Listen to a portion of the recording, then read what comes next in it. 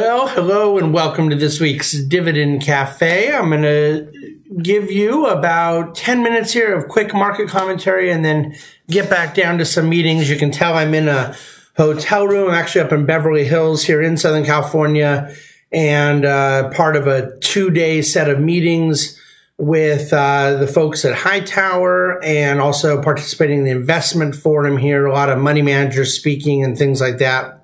So really useful annual event, a lot of kind of business maintenance things going on with our company and then certainly a lot of investment discussions taking place. And a couple of the other guys on our investment committee are here with me, and it's a nice time, but also very busy. And so I'm recording here Thursday morning. Market has just opened and I'm going to get rolling here soon enough. Be back in the office this afternoon. The market's kind of acting normal this week, which is interesting. We're up about 300 or 400 points coming into Thursday. As I'm recording right now, we're down about 100 points, and I don't know what will happen the rest of Thursday or on Friday, but you kind of have a couple up days this week and a couple down days, but neither side being really dramatic. And so the up volatility and down volatility is somewhat subdued, which I think is good, normalizing. One of the things I kind of talk about this week at Dividend Cafe is the environment for a bottom-up fundamental investor like us that is trying to buy individual companies on their own investment merits. The less that macro circumstances, top-down macroeconomic events are impacting things, the better. We have a lot of confidence in letting the micro elements of what we're investing in take hold and drive investment results. But that's not reality. There is constantly monetary policy, geopolitical circumstances, macroeconomic, events that will impact how things play out, certainly in the short term and sometimes longer.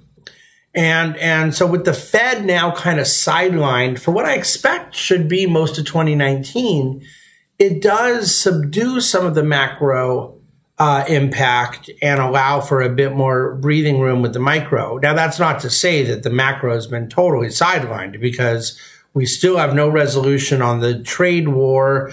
There is still significant vulnerability around the economic circumstances in China and even economic stability in Europe. And so there's global issues that we kind of have to continue factoring in.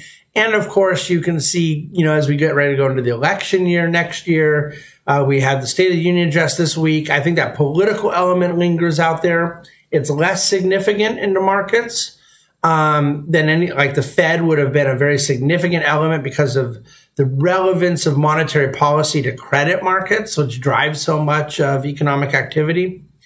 But my point is that we're in earnings season right now. Earnings season is going very well. The earnings recession talk is more and more going away, partially because it was really not very thoughtful to begin with, but also just empirically, the results are outperforming those earnings expectations. And I think that this creates a bit less volatile of a market environment to be investing in. Now, that macro can come back in violently and suddenly, and it's done that for different reasons throughout market history. But the Fed being off the list of things that I expect will have a tremendous impact on markets, at least in the short term. There's no question monetary policy is going to circle back around again. But right now, I am in the school of thought that says that both from an interest rate standpoint and dollar liquidity standpoint and the rate at which they impact excess reserves in the banking system, all these kind of more technical things, but that actually have a pretty profound impact in credit markets. I think the Fed is sidelined. That takes away a big macro circumstance in the way markets are performing.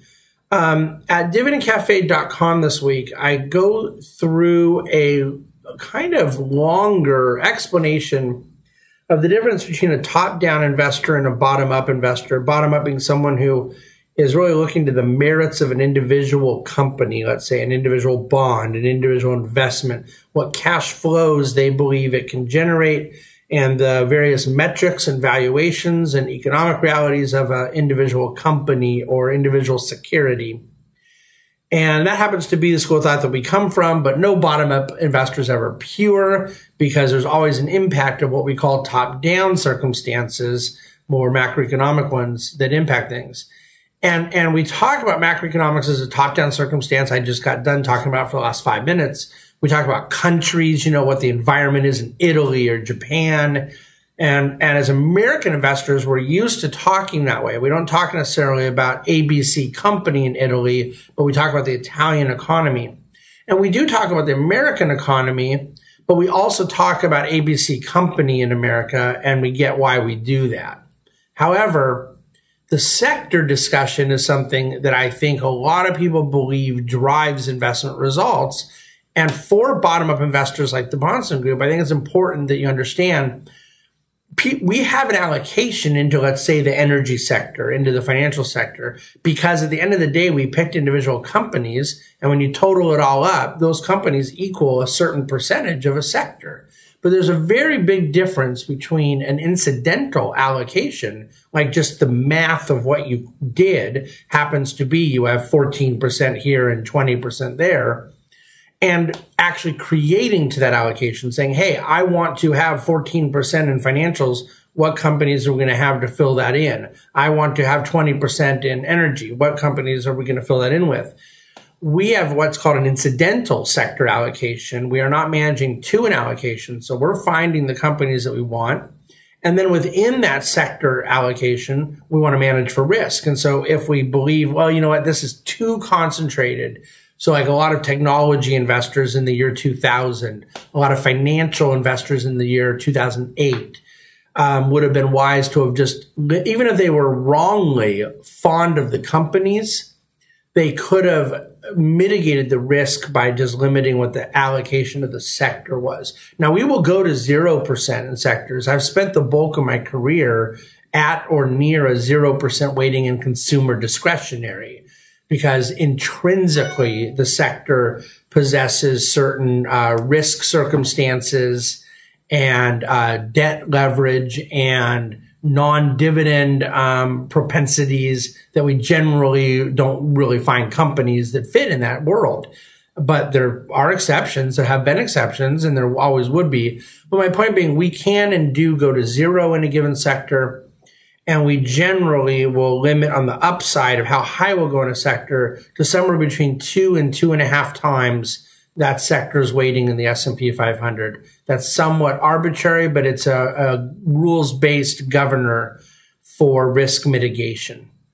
So you may wonder why I'm bringing all of this up. I think that when you don't have the Fed making a huge announcement, and when you had like a 180-point up day one day this week and a 100-point down day, it's a great week to try to use those circumstances of somewhat less noise in the markets to actually talk about things that are more important. I would rather talk about the basics of contrarianism, which is another thing I talk about this week at Dividend Cafe, to talk about our philosophy of bottom-up versus top-down sector allocation. I'd rather do that in a week where there isn't a whole lot of noise in the markets and so forth. On a politics and money front, there was a State of the Union address this week. There is this bill being pushed by Bernie Sanders and Chuck Schumer to basically eliminate companies or drastically restrict and regulate their ability to buy back stock. It's not going to go anywhere. The political impact to markets, we down talk it a lot for good reason. But it varies between being a 0% factor and then some other kind of low percent factor. But that movement from 0 to whatever the number ends up being, that can be a move higher that can catch people off guard. That I think that we're going to learn more in 2019 what the likelihood of various changes might be in 2020 with the election year. There's certain things on again, bottom-up basis. We're watching the pharmaceutical price fixing discussions, warrant evaluation. That discussion's been on the table for a number of years. And of course, a big pharma last year, actually in a tough market, had a really, really good year. So people get a lot of this stuff wrong.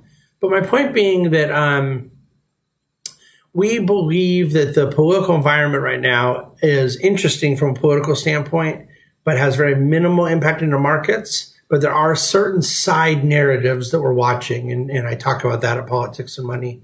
I do need to get going here, so unfortunately I have to stop. I hope I've given you something this week you find interesting. And I do know that at Dividend Cafe, there are a number of charts I would love for you to see. I absolutely love our chart of the week this week, showing the kind of growth curve increase that the Congressional Budget Office has priced in around the tax cut impact and the pro-growth benefits that are coming out of the tax reform bill that passed a year ago. And there's plenty of other stuff there as well I would encourage you to look at. So reach out to us with any questions. As always, we hope you've had a wonderful week. And we always do thank you for watching and listening to the Dividend Cafe.